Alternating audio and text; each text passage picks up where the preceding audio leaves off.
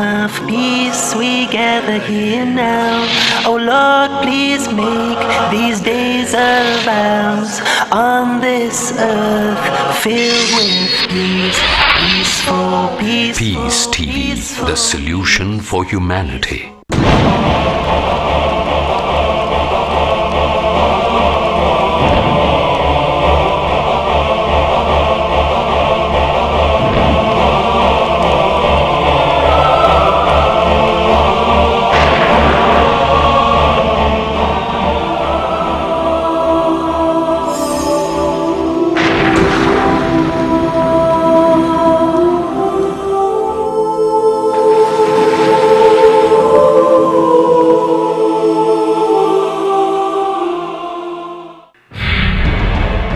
Because of politics, you kill each other. Because of politics, you fight with each other.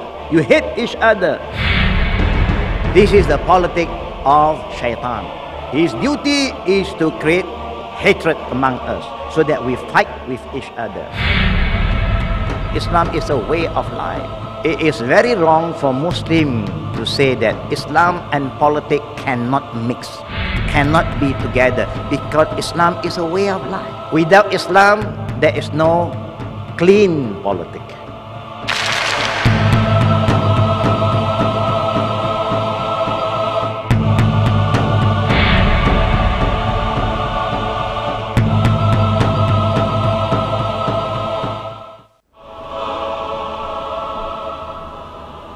Assalamu alaikum wa rahmatullahi wa barakatuh. I'm Isa Washington, and here to open this session of National Islamic Conference on Peace, I would like to now invite to the stage Sheikh Hussain Yee. Sheikh Hussain Yee of Malaysia, would you please take the stage?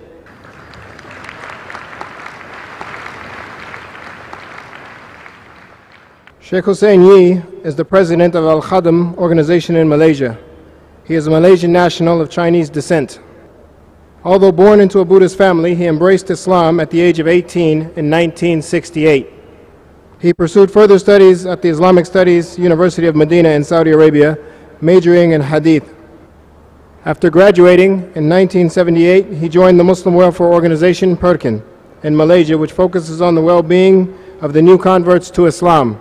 Later, he seconded as director of the Islamic Center in Hong Kong. With his vast experience in Islamic social welfare and dawah work, he founded al-khaadem with a group of volunteers in 1984. He also studied under one of the great scholars of hadith of this time, Sheikh Muhammad Nasruddin Albani. Today, Ustaz Muhammad Hussain Yee is a well-known personality in the Islamic world. He gives regular lectures in the Asia-Pacific region and conducts a lot of summer camps in the UK and Europe, under the invitation of local and international organizations. And with no further delay, ladies and gentlemen, Ustaz Hussain Yee on the topic of Islam and politics. Assalamu alaikum, Sheikh Hussain. Wa alaikum salam wa rahmatullahi wa barakatuh. Bismillahirrahmanirrahim. Innal hamdalillah nahmaduhu wa nasta'inuhu wa nastaghfiruh wa na'udzu billahi min shururi anfusina wa sayyiati a'malina. Man yahdihillahu fala mudilla lahu wa man yudlil fala hadiya lahu. Ashhadu an la ilaha illallah wahdahu la sharika lah wa ashhadu anna Muhammadan abduhu wa rasuluh. Assalamualaikum warahmatullahi wabarakatuh. Alhamdulillah, may the peace of Allah subhanahu wa ta'ala upon all of us who are present in this hall. We praise Allah subhanahu wa ta'ala for all His bounties, His ni'mah. We ask Allah subhanahu wa ta'ala to forgive our sins and to guide all of us to the right path. And we always ask Allah to help us to overcome our weaknesses that we have within ourselves, the weaknesses of our heart. And we ask Allah to help us to make sure whatever deeds that we engage in our daily life is a deeds that Allah is pleased with. It is our duty as fellow Muslim and people who believe in one God to always declare and bear witness there is none worthy to worship except Allah alone. because He is the only creator of all things and the sender of all prophets, from Adam to Noah to Abraham to Moses to Jesus and to Prophet Muhammad. Peace of Allah be upon all of them. Ameen. Fellow brother and sister in Islam, firstly, before I share with you about Islam and politics, I would like to inform all of you the importance for you to work together as one ummah. It is a blessing from Allah that you are able to attend this Islamic conference organized by IIF. You have seen what the IIS have done to our children. Last night, they trained a lot of the young children to become our double. Now, this is a good sign. If you want your children to grow up to carry the mission of Islam, you should enroll them in this school, in IIS, because what we need at the end of our life is a righteous child, righteous children, waladan salih yad'u lahu, because their prayer will be accepted by Allah subhanahu wa ta'ala even after we pass away or after we depart from this dunya. It is a great honor for all of us to be with you. We all are gathered together for the sake of Allah, and we are going to depart for the sake of Allah. By doing that, Allah subhanahu wa ta'ala will shower us in His shade in the day of judgment, where there is no other shade except the shade of Allah subhanahu wa ta'ala. There are few things that I like to share with all the brothers and sisters before we talk about Islam and politics. I'm going to come from a different approach, because we know when you talk about politics, you are talking about power, you are talking about authority, you are talking about leadership. Before we come to the area, I like all the brothers, please, I want you to do one thing for me, and I will tell you what you will get by doing that after this. I want all the brothers and all the sisters who are together, can you hold your hand together? Please, do it for the sake of Allah. We have been coming here, sitting next to each other. We don't even know each other sometimes. We are a stranger, and it is very bad for you to come in together in this hall, sitting next to each other, and you are still a stranger. Alhamdulillah, all the frontliner, they have started to hold the hand. There are some people who are not used to holding hand yet, but you have nothing to be ashamed of, brother. It's good for you. It's good for you. Please raise up your hand after you're holding your hand. Raise up your hand. You say Allahu Akbar. Now you put down your hand. Now you say to your friend, starting from the right, from your right. Say to him, Assalamu alaikum. Tell him, I love you for the sake of Allah. And now to the left. Now give salam to the left. And tell him, I love you for the sake of Allah. Alhamdulillah. May Allah love all of us. Ameen. Islam is about love. The Prophet sallallahu alaihi wasallam loved us more than we love ourselves. Every day he never forget to pray for us. Even he don't live in our time, but he have prayed to Allah. May Allah bless and guide all of us here. And the Prophet said, when you love somebody, say to him, tell her, I love you. Why? Because when you said, I love you for the sake of Allah, and then if somebody said to me, Brother Hussain Yee, I love you for the sake of Allah, I will say to them, Habbabkallah allazi habbabtani li ajlik. May Allah love you, my brother. May Allah love you more, my sister. Because when you say you love me for the sake of Allah, Allah has loved me because of your word, and now I'm praying that Allah may love you back. Before we got married, we always love each other. Every second, I love you, I love you, I love you, you love me, I love you. Before married. The man always say to the girl, I love you, my darling, my sweetheart, yeah, my diamond, my moon, my sun, anything you can say. After married, nothing come from your mouth and end. Now your wife is telling you, I love you, I love you. Allahu Akbar. Brother and sister, when you love somebody, please express your love to them. Nothing to be ashamed of. I love all of you. I have nothing to be ashamed of for the sake of Allah. Why we must love each other? Because we are like a big family. The Prophet have reminded us again and again, كلكم من آدم وآدم من تراب. The Prophet said, all of you are children of Adam, and Adam is from clay. He told us, we are no stranger, whether you are white or colored, yellow, brown. We are all children of Adam. Male, female, all are children of Adam. So you should love each other like how you love your own sibling, your own brother and sister. This is the spirit of Islam.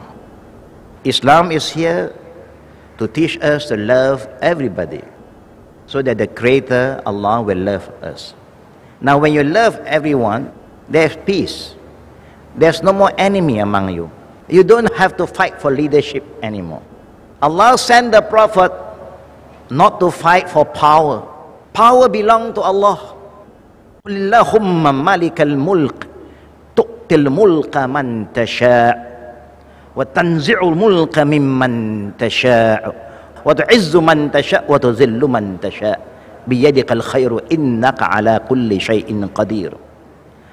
Allah have informed us that all the kingdom and power belong to Allah Almighty.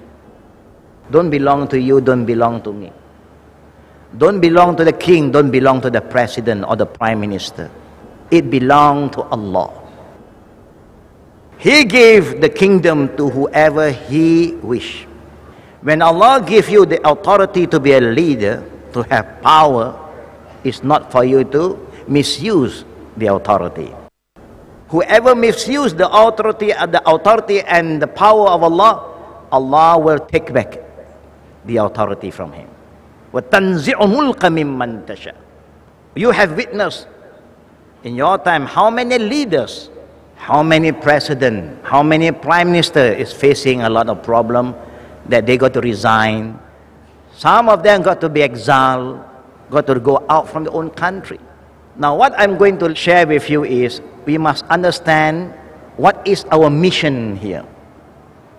Allah subhanahu wa ta'ala informed us about the mission of all His messenger. That He sent all the messenger, the Prophet, not to fight for power, not to fight for leadership, but to serve mankind, to become savior. وَلَقَدْ بَعَثْنَا فِي كُلِّ أُمَّةٍ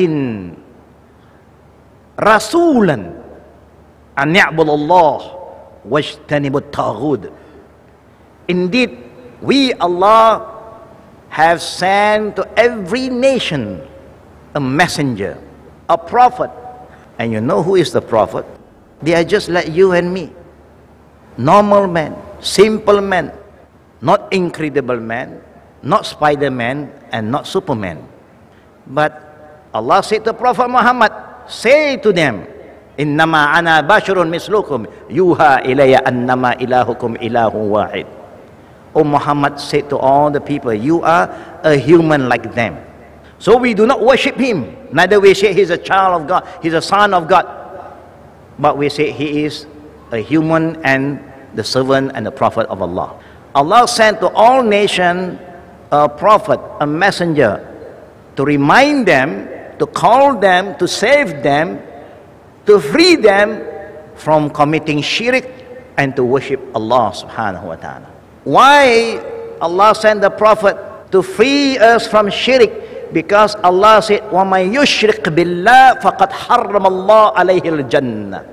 Allah said, whoever die in a state that he makes shirk with Allah, he or she commits shirk, associate with Allah with any kind of form, I, Allah, because paradise, Jannah belong to Allah. He is the keeper.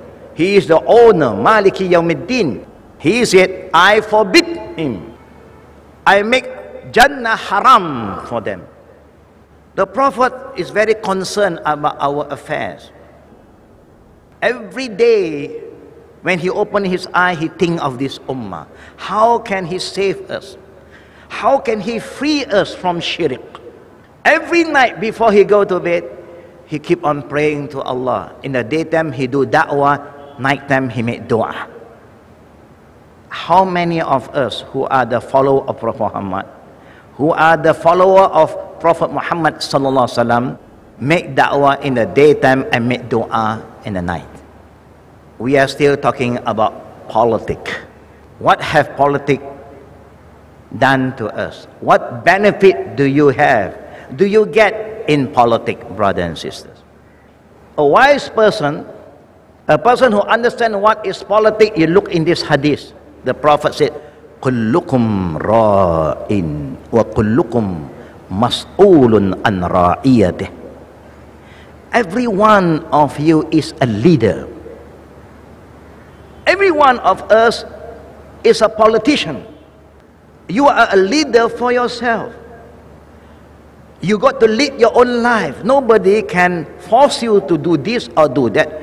You got to decide what you want to do. The same go to the sister. Every one of us is a leader to ourselves. The minimum that you must do is to lead yourself. Make sure that you worship Allah and you do not commit any shirk. If you can lead yourself, you don't think about leading others. If you fail to lead yourself, to control yourself, you don't think of and never dream of controlling other people. You will fail. Leadership starts from ourselves and from our family. When you are a father, you are the leader. When you are a husband, you are a leader in your household. I give you one simple example. If you said that you are a leader to yourself, of course, you are the leader. You are the one who decide where you want to go, whether you come to this conference or not. It's up to you to decide. Whether you want to worship Allah or not, it's up to you. Whether you want to drink beer or whiskey or not, it's up to you. Whether you want to gamble or not, it's up to you. Nobody forces you. You want to destroy yourself, it's up to you. You want to save yourself, welcome. And all of us who are here now is going to look within ourselves, because we want to be a leader to ourselves. Because the Prophet said, Allah is going to ask all of us about our leadership. What have you done to yourself? Have you saved yourself from hellfire? From the anger of Allah? Have you saved yourself from committing shirk, khurafat, bid'ah? Have you stayed away from all kind of drug that may destroy you? You got to ask yourself. You cannot say, what can I do? I have no power. How can you say that? What can you do? You think the government can help you if you don't help yourself? Do you think the government going to send a policeman and come and open your mouth and force you to eat? It's up to you. You go to the doctor. I'm sick. The doctor, okay. After that, this is some medication. Take it back. But you don't want to eat the medication. After 1 week, you come and see the doctor again. You know, I came to see you last 1 week. I'm still sick. Have you taken the medicine? No. The doctor cannot force you. You got to decide you want to take medication or not. You cannot blame anybody except yourself, brothers. Now, when you talk about leadership, we know what is Islam. Islam is a way of life. Islam is not just praying, fasting, zikr, but it's a way of life. It is very wrong for Muslims to say that Islam and politics cannot mix, cannot be together, because Islam is a way of life. Without Islam, there is no clean politics. Because before Islam, everybody is involved in politics. Among the tribe in Mecca, they got 365 idols, statue surrounded Kaaba. One statue represents one tribe, and everybody is doing politicking. Islam came not to fight for power. Call all of them, let us worship one God. You can be a leader, you can lead your own people. I'm not here to be a leader. I'm here to call you to worship one Allah, one God, and accept me as the messenger of Allah. You carry on with your leadership. Alhamdulillah, because the Muslim leader, number one Muslim leader is Prophet Muhammad sallallahu alaihi wasallam, and it's been proven in the history.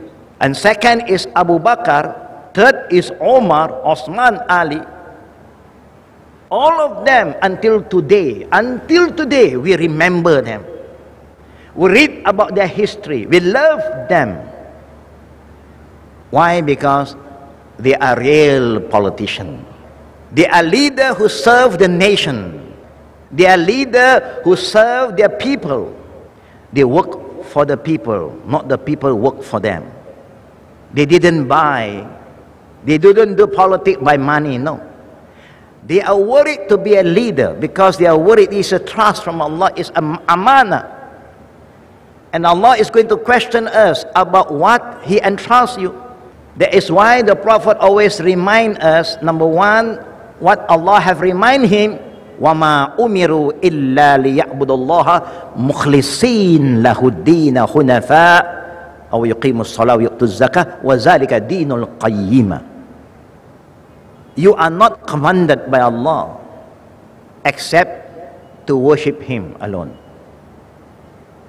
مُخْلِصِينَ لَهُ الدِّينَ. You must be sincere in whatever you do. Sincere to yourself, sincere to your wife, to your children, to your fellow man, to your neighbor, to your leader. It's not easy to be a leader, brothers and sisters. It is better for us to be a follower, because Allah loves you more than you become a leader. Because the leader have responsibility. See how our Prophet sallallahu alaihi wasallam, he is a great leader, but how do he live? How big is his house compared with the house that we are staying in? And when Prophet Muhammad passed away, what he left for himself and his family? Nothing. Nothing he left except Al-Quran and his teaching. For what? To save people, not to corrupt people. When you talk about material, when you talk about money, dollars and cents, a lot of people have dollar, no common sense. Because of politics, you kill each other. Because of politics, you fight with each other. You hate each other. This is what happened to the world today. Because of politics. I don't care whether he is my friend. Once upon a time, yeah, we are friends. But now because we are from different party, we are no more friends. We are enemy. Sometimes in a Muslim family, you have the son follow this party, the father follow another party. Now they have politics within the family. And sometimes the husband and wife go different way. Can you imagine what politics have done to us? Destroy the unity of fellow mankind. Destroy the family unit. Everybody become enemy because of politics. Now this is not the Islamic politics. This is the politics of shaitan. His duty is to create hatred among us so that we fight with each other. We envy each other. We hate each other. What I'm going to share with the brother and sister today, we know that Islam is a deen. In the deen inna Allah al-Islam is a deen. And Allah used this word deen many times. Maliki yawmiddin. Allah used deen. Lakum dinukum waliya din. Deen. What do we understand about this deen? And then in the hadith, Rasulullah said, ad-dinu nasiha. The religion of Islam is based on good advice, good reminder. Like all the Prophet was sent to remind us about what? About Allah who created us. About what? About the do and don't. About paradise and hell. So that we always are aware and are alert where we want to go. وَسُئِلَ لِمَنْ. The companion of the Prophet asked the Prophet. When the Prophet said, ad-dinu nasiha, they asked, religion is good advice. They ask, advise who? Who are we going to advise? O Prophet Muhammad sallallahu alaihi wasallam. Faqala lillah. He replied, you advise for the sake of Allah. When you want to remind somebody, when you want to give somebody an advice, you must do it sincerely from your heart. Lillahi ta'ala. Not to show off, not to boast that you know better than him. No. Because I love you, my brother, because I love you, my sister. When I see something is not right, it's my duty to remind you, to advise you, not to condemn you, not to pass judgment to you, not to execute you, but because I love you, I'm here to save you, I got to remind you. I'm here to remind you. But for the sake of Allah, wali kitabih. You see what the Prophet said? When you want to advise a person, remind a person about something that is good, you must advise him based on the guidance of the book. Not because you think it's right, because Allah said it's right. Not because you think it's wrong, but Allah said it's wrong. This is very important. Allah gives us guidance. Don't just say that you are wrong because I don't like you to do this. No. Whatever I dislike, maybe Allah like. Whatever I like, maybe Allah dislike. So when you want to advise anybody, you advise them based on the book of Allah, wali rasulihi, and follow the way of Prophet Muhammad sallallahu alaihi wasallam. When you advise somebody, you have no right to humiliate him. You have no right to belittle him. You must honor him, respect him, and then you advise him. Is that easy, brother? Do you think it's easier for you to accept any kind of advice from your friend when they talk to you nicely, respect you, and then they advise you? Or they just come to you, hey, my brother, you are doing something haram. You're going to hell. What do you think? You think that is better? Or you said, brother, how are you today? Have you had your lunch? MashaAllah, you are so good. No, I love you for the sake of Allah. You cool down him first. Make him cool down. Say, brother, I have something to remind you. I hope you don't mind. You talk to him nicely, with the best approach, bil hikmah. Insha'Allah, they will listen to you.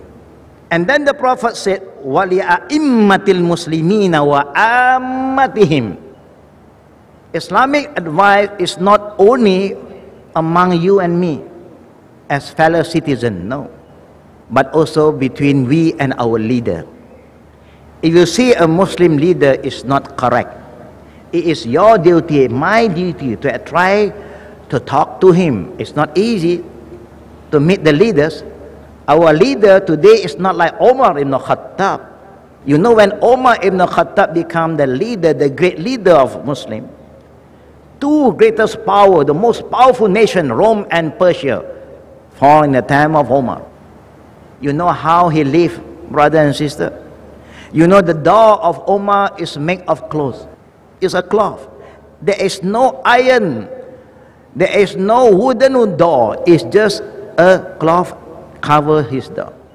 You don't need to use lock, no alarm, no security. Just a piece of cloth cover the door of the house of Omar. Because the Muslim leader was so peaceful. They fear nobody because they are so just to everyone. They are fair, they are just, and people love the leaders. Today, you know what kind of leader we all have. It's so difficult to see them. Each time you want to go and see them, you got to go through from one section to another section, from one door to another door. At the end of the day, he is not inside. He is outside already. It is so difficult for you to meet leaders today, not like the time of the Prophet, the time of the great Caliph, the leader of the Ummah. Today, politics is very different. They don't care. And we know that the Prophet have reminded us again and again. The Prophet said, Al-mu'min lil-mu'min kal-bunyani yashuddu ba'duhu ba'da. A believer with respect to another believer is like a building. One part strengthen and reinforce the other. We are together like a big family. Al-Muslim akhul Muslim la yaslimuh wa la yakhzuluh wa la yahqiruh. A Muslim is a veteran brother to another Muslim. He does not wrong him, forsake him, or scorn him. Even you want to get involved in politics, but you must honor, respect your fellow brother. Whether he is with you or he is not with you, he is still your brother. You got to be fair to them. So Islamic politics is not like the normal politics. Today politics is so corrupted, so unclean. They call money politics. They buy leadership. They buy power. They are all power crazy. We are not power crazy. We are crazy to call people to Islam. We are crazy to do good things, but not crazy to fight with each other for the sake of leadership. But if we fail to lead ourselves, don't ever dream to be a leader. If you fail to control yourself, I just give you one example. If you fail to abstain from smoking, then how can you stop other people from smoking? How can you build a healthy society? Do you know smoking is bad for your health? You are destroying yourself. You are destroying your wife, your children, the third party who do not smoke. Have you ever asked your wife, do you like smoking? Do you love me when I smoke? Sisters, please help me. Do you like your husband to smoke? Say it loud. Do you like your husband to smoke? They don't hear you. Say it again. Do you like your husband to smoke? Listen carefully, brother. They said no. I don't say that. They say no. I don't say it. I just ask them. Because you hardly ask them. That is their right. But you never ask them anything anymore. Because you are the big boss. Yeah? And you always believe the boss is always right. Who say that? Did Allah say the boss is always right? No. Nobody is perfect. That's why the Prophet said, Ad-dinu nasiha. Religion is good advice. And fellow sister, please, if you love your husband, if they are doing something wrong, don't keep quiet. Please don't keep quiet. For the sake of Allah, speak out. Tell your husband, I love you, my habibi, my darling, my sweetheart. Why before that you always say my darling, my sweet? Now you don't call him sweetheart anymore? Or you have another sweetheart? We do not know. And Allah knows best, of course. We know that our sisters have sacrificed more than their husband, the brothers. They work day and night to serve us, to please us, in the same time to please Allah subhanahu wa ta'ala. You see the beauty of the teaching of Islam. The Prophet sallallahu alaihi wasallam said, Man radda an irdi akhihi raddallahu an wajhihi nar yawm al-qiyamah. Whoever defend his brother's honor or the sister honor will have Allah turn his face away from the hellfire on the day of resurrection. You see, the political point of Islam is, he said, you are here to save. You are here to save the person, to guide the person, not to destroy. If you know that he's doing something wrong, honor him, protect him, help him, not to expose his weakness. Because Allah do not like anybody who expose the weakness of another person. Then Allah will expose our own bad deeds. Fellow brother and sister in Islam, the Prophet sallallahu alaihi wasallam remind us again, Inna dima'akum wa amwalakum wa a'radakum haramun alaykum. Whether you are a politician or you are not a politician, whether you are in power or not in power, you must honor your fellow Muslim. Verily, it is forbidden, haram, for you to transgress against your brothers, life, wealth, and honor. And this is what the Prophet ﷺ remind us. The Prophet ﷺ, to the extent, remind us to have always good thoughts, good feeling. Iyyakum wazzan fa inna zan akzabul hadith. Stay away from suspicion, for suspicion is the false. Most of the suspicion is the false of speech. Every word come out from suspicious feeling, you cannot accept it. And in the same time, the Prophet ﷺ remind us how to become a good Muslim, how to help each other for the sake of Allah subhanahu wa ta'ala. Because at the end of the day, we are going to meet Allah subhanahu wa ta'ala. The Prophet said, Man nafasa an mu'minin qurbatun min qurbil dunya nafasallahu anhu qurbatan min qurbil yawmal qiyamah. Whoever rescue a Muslim from the distress of this world, Allah will rescue him from a distress on the day of resurrection. And the Prophet continued by his saying, the meaning of the hadith of the Prophet, for whoever makes things easy for one in hardship, Allah will make this world and the hereafter easy for him. Whoever conceals the fault, the weakness of a brother Muslim or sister Muslim, Allah will conceal his fault in this world and the hereafter. Allah assists, help a slave as long as the slave help his fellow brothers. This is the beauty of Islam, teaching us to always be constructive, to build, not to destroy, to save, not to execute, to love, not to hate. Then if you have all these good quality in you, inshallah, you can be a good leader. You don't have to fight to be a leadership. Allah will give you the leadership. The Prophet never fight for leadership. Allah appointed him to be a leader of his ummah. Abu Bakr never fight for leadership, but Allah appointed him. And all the companions agreed that he should be the leader because he is the best example after the Prophet. That's why he got the title as-Siddiq. We have Abu Bakr today, but not Siddiq. Abu Bakr al-Kazzab, the liar. Abu Bakr before Abu Bakr as-Siddiq. We have Omar. There are so many Omar here, but not Omar al-Khattab. In the time of the Prophet said, when Omar walked in one street, all the shaitan who stay in that street will run away. This is how strong the iman of Omar ibn Khattab al-Faruq. If Omar today walk in that street, he will be corrupted in that street. This is the new Omar. You have beautiful name, but you have bad character. The same, the Prophet sallallahu alaihi wasallam remind us about one important thing, brother, and to share with you. Ya ma'shara man amana bilisanihi wa lam yadkhul al-imanu fi qalbihi la takhtabu al-muslimina wa la tattabi'u awratihim fa innahu man yattabi' awrata aqil muslim yattabi Allahu awratahu. And Allah continued by saying, yafdahu walau kana fi khawfil bayti or fi jawfil bayti.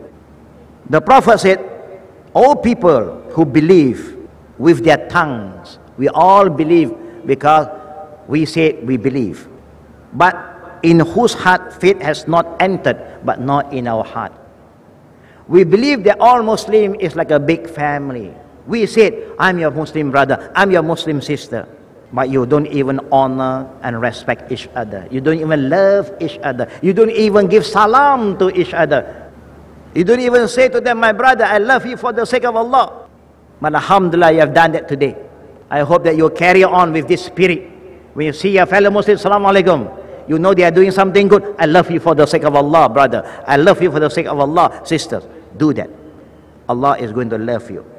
And the Prophet said, there are a lot of people who say and claim that they are believers, but the faith is not in their heart yet.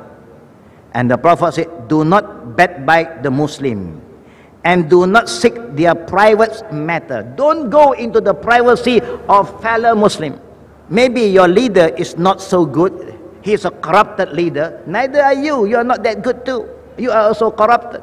But you are not supposed to go into their privacy and try to expose him to the public. It's haram. It's haram when you see a leader who is not correct. You know his weaknesses.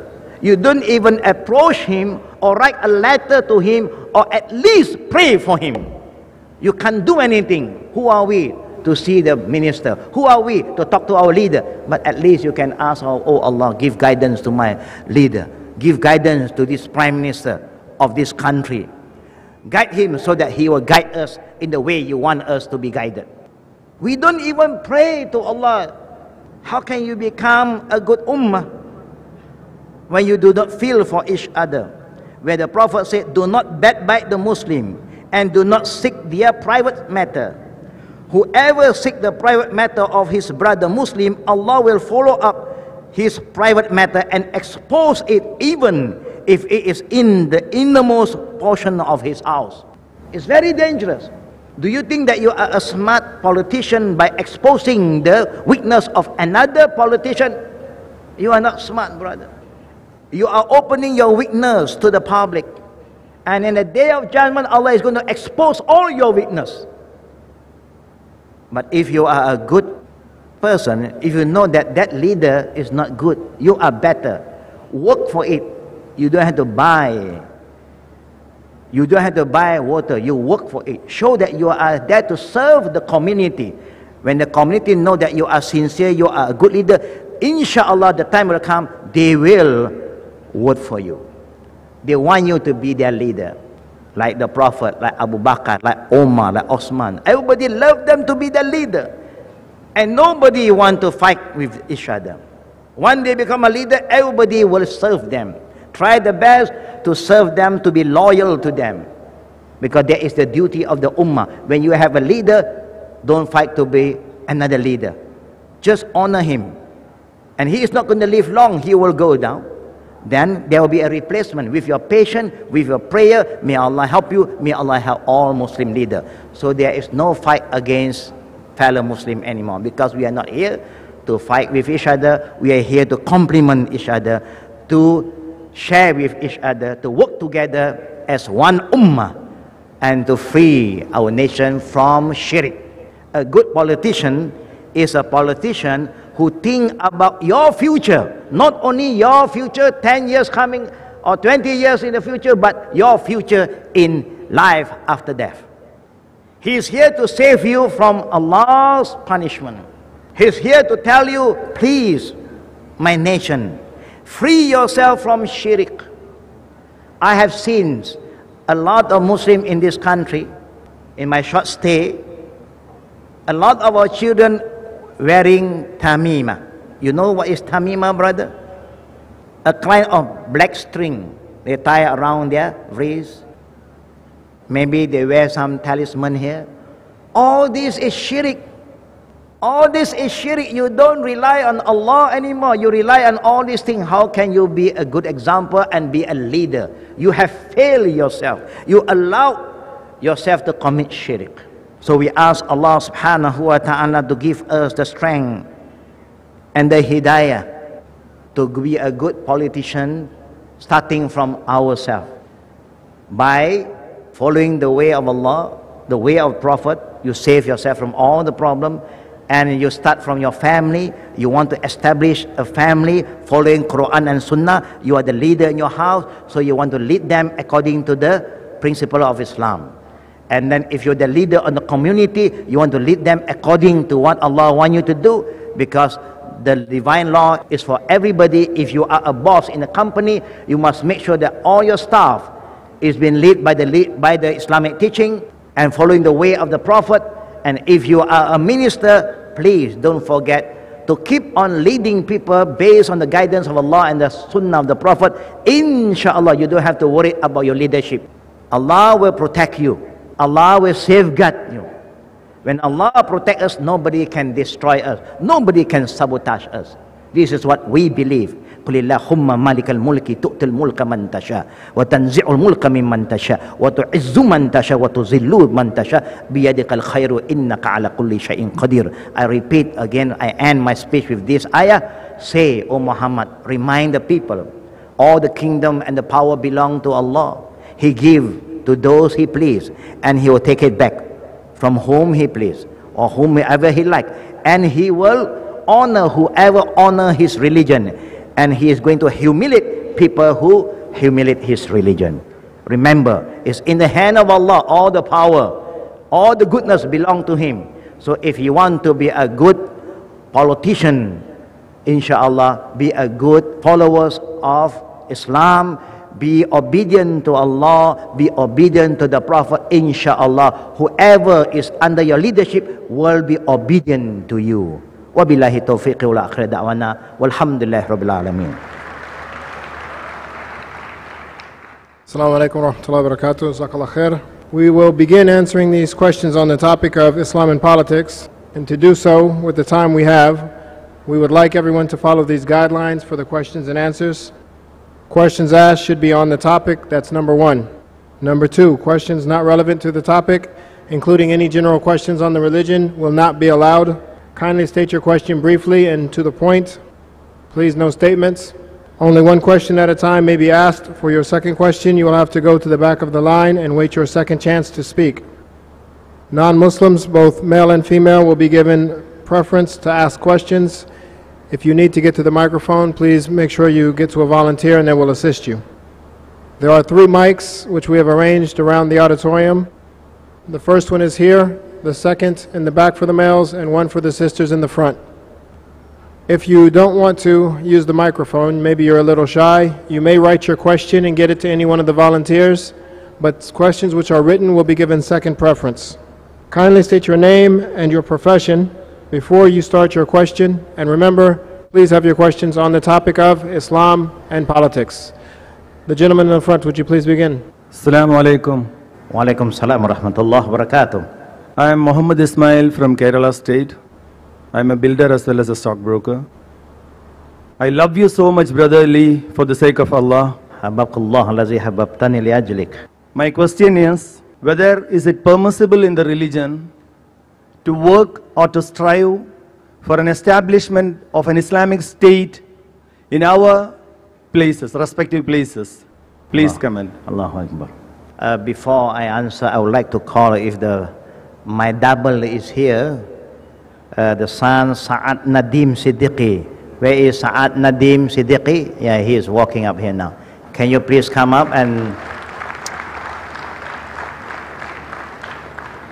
Siddiqui, sit there. This is my double. Alhamdulillah, may Allah bless his son. We hope to have children like them, who are able to act like all the da'i, the scholar. We have a beautiful performance last night, and he is representing me. So that's why I want all of you to know who is Sa'ad Nadim Siddiqui. You're going to stay there, okay? If I cannot answer, you must help me. Now the brother was asking a very important question, to be realistic. If you're staying in this country, is it our responsibility to strive to establish Islamic State? Our responsibility is to call people to the religion of Allah. Once they become Muslim, they carry on with their leadership. That's all. Alhamdulillah. That's our responsibility. We are not here to be a politician. We are here to be a savior, to call people to Islam. Once they become Muslim, let them carry on their responsibility. You understand, brother? Yeah. Alhamdulillah. So don't worry about that. Jazakallah khair. Shukran. Alhamdulillah.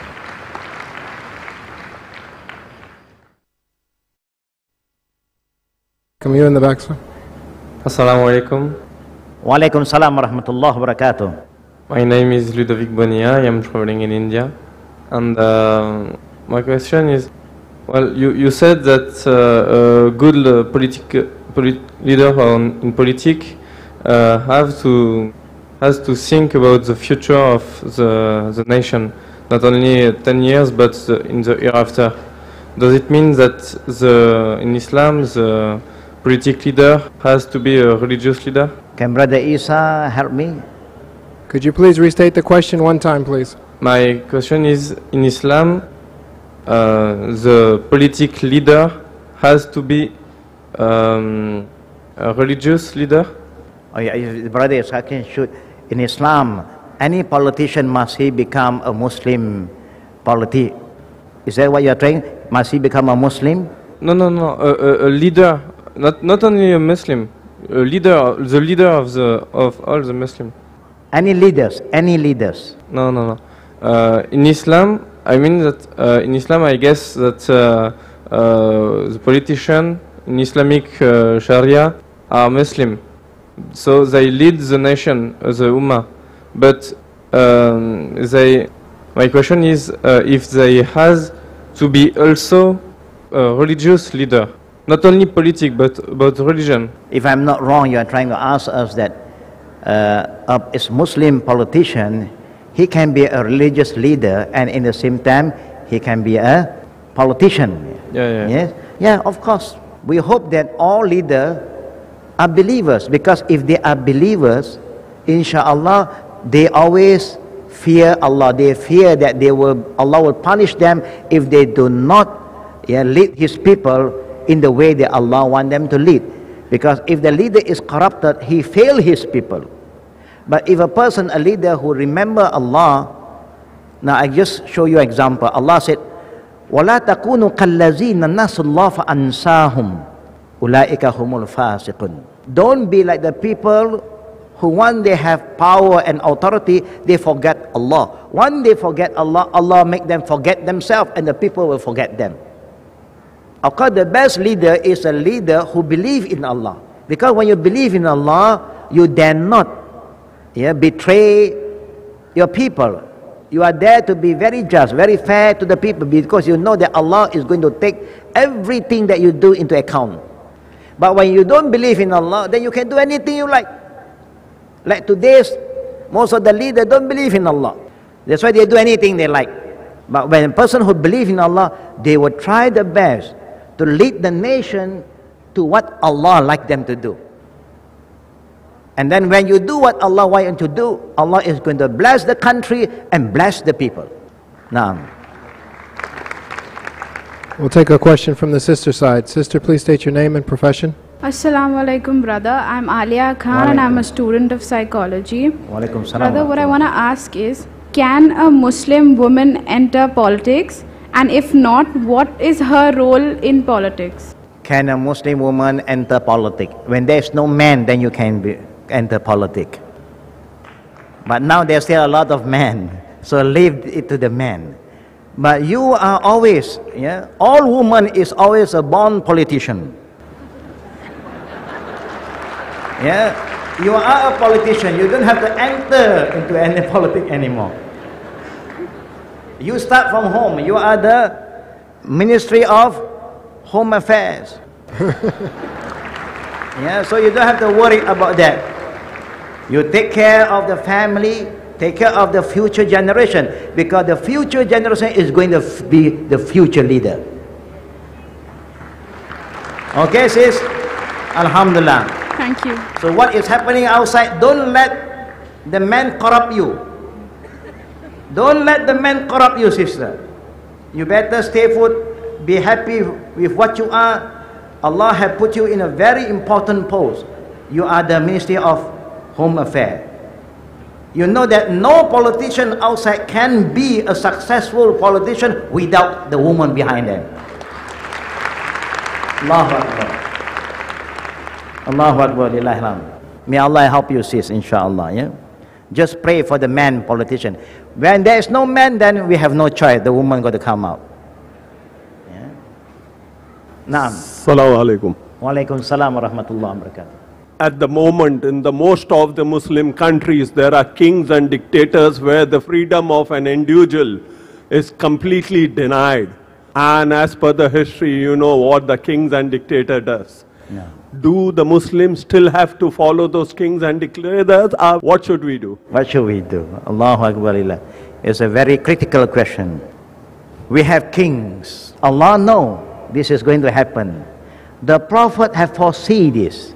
That's why the Prophet said, Allah in the day of judgment will call all the kings. He will say, Ana al-Malik, Aina mulukul ard. I am the king.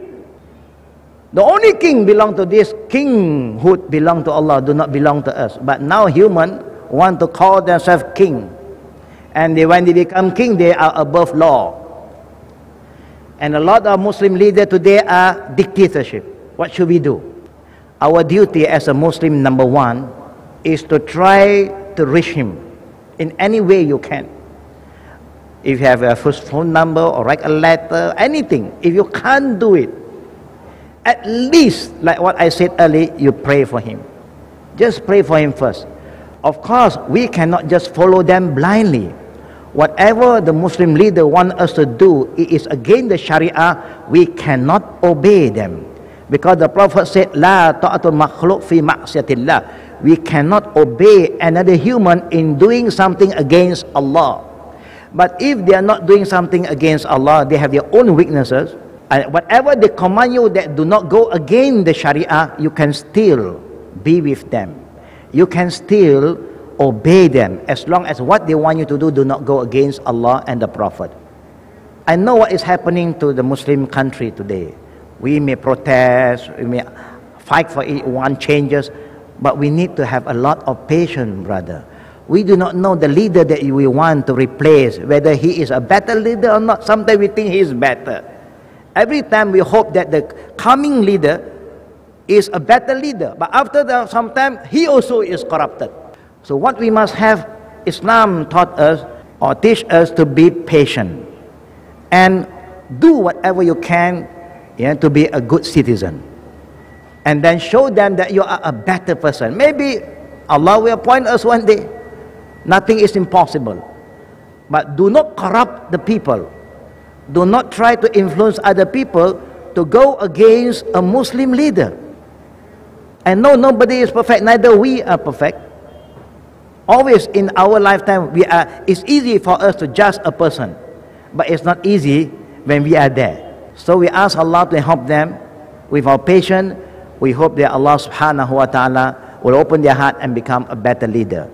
And we hope the king is not above law, because Allah is going to deal with them separately in the day of judgment. We hope they become a good leader. If they want to call themselves king, be a good king. It's okay, inshallah. No. We'll take a question from the gentleman in the rear, please. Assalamu alaikum. My name is Asif and I'm in business. Well, over the last few days, we have heard in anyone in your talks, you have mentioned that all Muslims should love peace, be loving, forgiving, and etc. But doesn't Quran and Islam say about revenge and agitations and protests? What do you have to say about it? In Islam, always promote peace. The first thing that Islam wants us to do to have peace. Now, if you cannot have peace, if you cannot, if you fight, you ask for peace and peace does not come to you, you just got to have a lot of patience. If you go back to the history of Islam, even in the time of the Prophet, they got to migrate. If they have to migrate, they have to migrate. If they are not safe to stay in this environment because people don't respect their right anymore, at that point of time, Allah wants the Muslim to migrate to a safer area, not to fight with them, because your duty is to call them to be good, to be just. But if they fail to be a good leader, and you know you've been oppressed, you got to make a migration. You see what the Prophet is showing us? He himself, if Allah give him miracle, he can just ask Allah, oh Allah, destroy all these people. He didn't do that. He can ask Allah. You remember the history when the Prophet went to Ta'if after the death of his uncle Abu Talib and the death of his beloved wife Khadija, to try to get supporter from his family in Ta'if. The people in Ta'if do not welcome him. They throw stone at him. They injured him. The angel who is taking care of these two mountains came to the Prophet and asked him permission for the angel to destroy the whole inhabitants of Ta'if. But the Prophet said, Allahu Akbar walillahi alham. Inni lam ub'as la'anan walakinni bu'istu da'iyan wa rahmah. Allahumma di qawmi fa innahum la ya'lamun. I am not sent to bring destruction. When people are not happy with me, people don't accept me, I just ask Allah, destroy them. Replace them with a better nation. No. But he said, I am been sent by Allah as a savior, as a caller, to bring mercy to mankind. They go against me because they do not know who am I. Oh Allah, give guidance to them.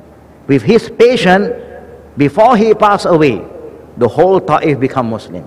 Because of the prayer and the Prophet and the patience. So brother, that would be the best way. If you are trying to promote peace, people are not happy with it, like the Prophet, he promote peace for you to respect each other, honor each other. People are not happy. But at last you ask Allah for help. He know at the end of the day, Almighty Allah, the all-powerful, He only one can change. We cannot change everything. So we got to have a lot of patience. You understand that, brother? I believe that you also have a lot of patience. And don't forget to pray for each other. Whoever that you are not happy with, You cannot help him to change. Ask Allah to open his heart and make him change. Inshallah. At the end of the day, everybody will be happy. Inshallah. Assalamu alaikum. We'll go to the sister side. Sister, could you please state your name and profession? Assalamu alaikum, brother. Wa alaikum salam wa rahmatullah wa barakatuh. Alhamdulillah, firstly, I take this opportunity to say that we all love you. Ameen, ameen. For the sake of Allah. Habbakallahu allazi habbabtana li'ajlik. And now my question is, it goes like this. Whenever you see anything wrong, you should stop it with your hands. If you can't, do that with your mouth. And if not, you at least curse it in your heart. And that is the lowest level of Iman. How can we apply this same to the corrupt politicians? Should we follow this order or otherwise? Jazakallah khair. Jazakallah khair. The Prophet ﷺ did remind us, Man ra'a minkum al-munkar falyughayyiru bi yadihi, wa illam tastati' fa bi lisani, wa illam tastati' fa bi qalbi. The Prophet is telling us that if any one of you is confronted with something that is haram, something that is bad, not only bad for you, but bad for the nation, then you should try your level best. If you have the authority, you use your power, use your hand. If you don't have the authority, at least you speak out. Don't keep quiet.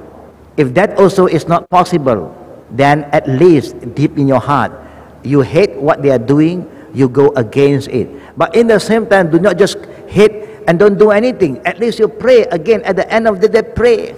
The Prophet don't like what the people have been, what the mushrikeen, have done to his follower, but he still keep on praying for Allah's help. Everybody cannot say that I totally have no authority. If you are a mother, you must know that you have authority in your house. You have the right to stop any form of haram thing entering the house. Even if your husband is bringing something haram, you have the right to stop it.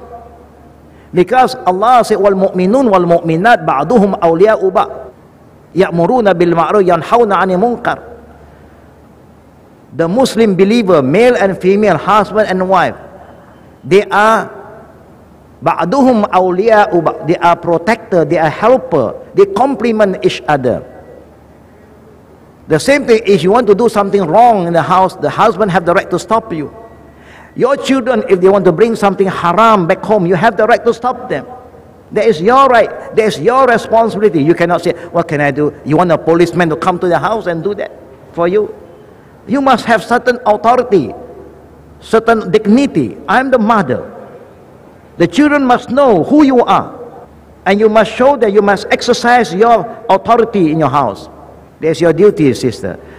But if you can't, like your husband, maybe you're weak, you cannot stop him, but at least you talk to him. Talk to him, reason up to him. If you're so naive, you know that anything you say at home, you'll get a slap. You have it so happen you got a man who do not love you. Why? You married a person who you don't love? Because it's been planned like that. It's not your choice. It's the family who decide. That means the family is not being just to you. The family is not being fair to you. They should be very selective. Do not just pass their daughter to any man. Because the daughter is an amanah. You cannot just give your daughter to just any man who have no iman, and they are going to destroy your children. So if you have certain authority, you must do that. If you can't do it, the least that you can do is with your heart, yes.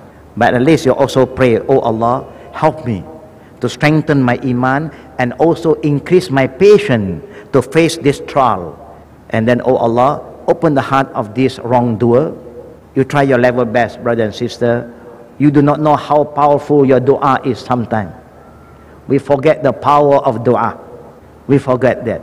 And the Prophet remind us, Da'watul aqili aqi fil ghaib la turat. The Prophet said, a prayer from a fellow Muslim brother to another Muslim brother or sister, without they knowing that we are praying for them, without they ask us to pray for them, come from the sincere heart, will not be rejected by Allah. So don't forget to pray for them. Do I answer your question correctly, sister? Do I answer the question correctly, please? Yes, sir. Thank you very much. Jazakallah khair. Jazakallahu khair. And one again a bit. The sister, please, when you want to do something amal ma'ruf nahi munkar, do it together in a team with the jama'ah. The sisters will always get close to each other. You must always remember that all of you is like a family. If one of the sisters is having a problem, don't just leave it to her. And parent, please, parent, you must remember, your daughter is still your daughter. You must give them protection. When they are oppressed by their husband, if their husband commits zulm on them, you have all the right to come in and interfere in the family problem. Please remember, father. Don't think that, oh, now I've given my daughter to the man to marry her. Now I have no responsibility. You still have a responsibility. If your daughter is being oppressed, is being beaten by the husband, go and give a helping hand. Tell the man he has no right to do that. If the man still stubborn, take your daughter back. Free one, I have seen with my own eye. You don't allow the sister to go to the mosque and pray. Now, Zubillah, don't do that anymore. The Prophet forbid you to do that. Any woman who want to come to the house of worship to perform prayer, allow them. Don't allow your tradition to overrule the religion. Number one. Number two, when you're performing Salatul Janazah, you know Salatul Janazah? Brother, do you know what is Salatul Janazah? I don't hear the brothers. Yeah. What is Salatul Janazah? Funeral prayer. Sister, when somebody passes away in your community, do you pay them a visit?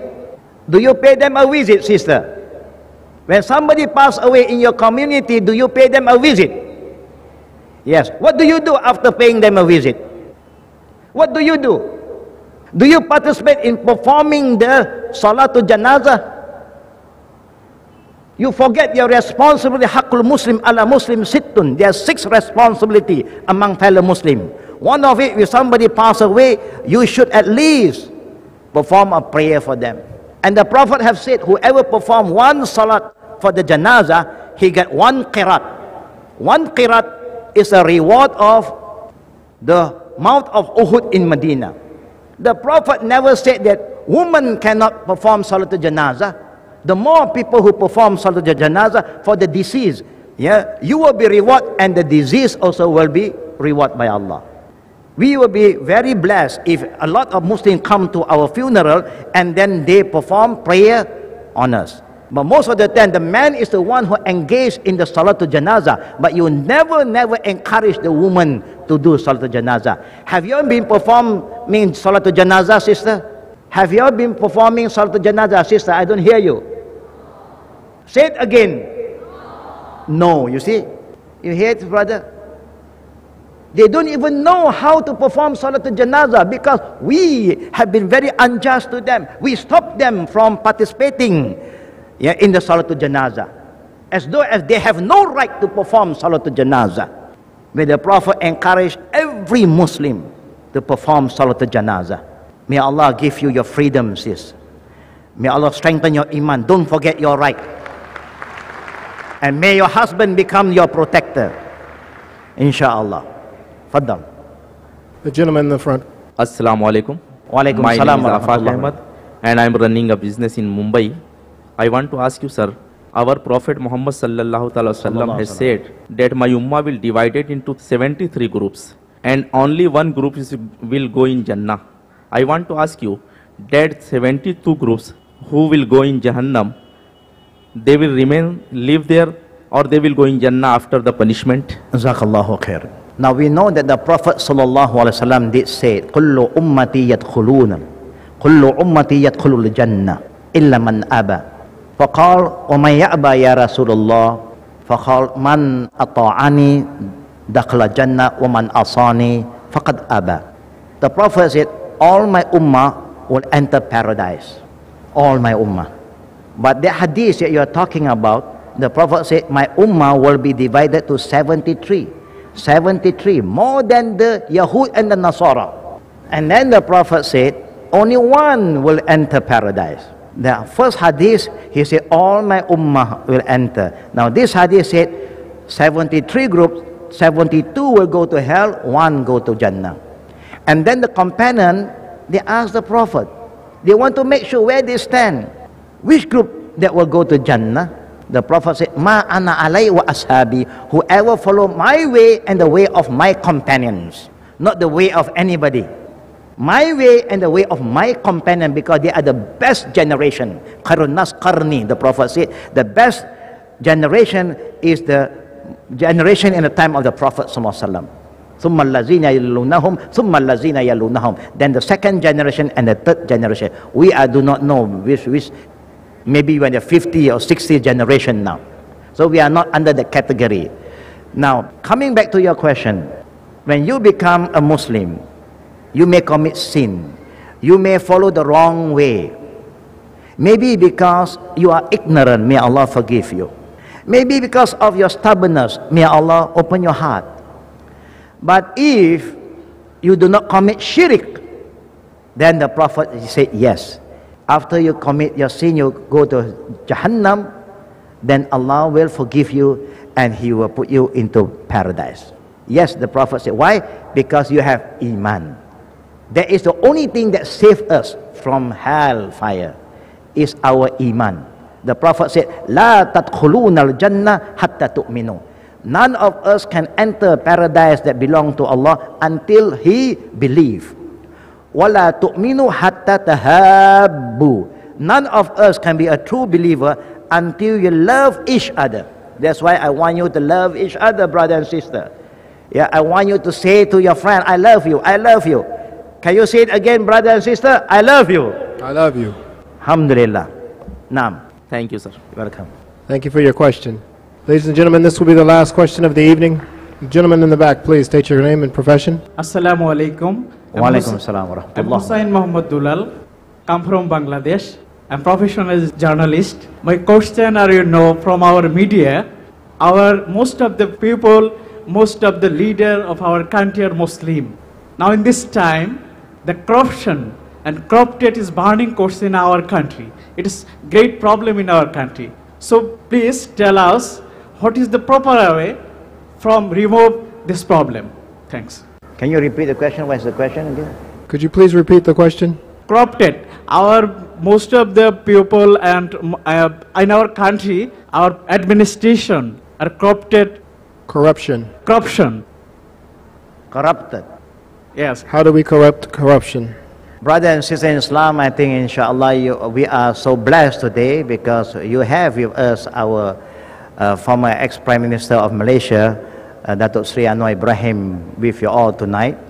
And he may be able to explain to you all better about that. Yeah? So we hope you have the patience to be with him this night, inshallah. Yeah? He is here now inside with us. Datuk Sri Anwar Ibrahim is here, and inshallah I believe that he will be a better person to enlighten you on that matter about corruption. Yeah? Because we are very poor people, we do not know anything about corruption. Jazakallah khair for your patience.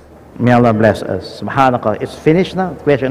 Subhanakallahumma bihamdik. Ashhadu an la ilaha illa anta astaghfiruka wa atubu ilayk. Fellow brother and sister, on the behalf of me and my wife, we would like to thank especially the organizing committee of this conference, and we will hope that all of you don't forget to join hand to hand and make sure that Peace TV and IRF will grow, will be blessed by Allah subhanahu wa ta'ala. And don't forget to pray for us. We need also your prayer.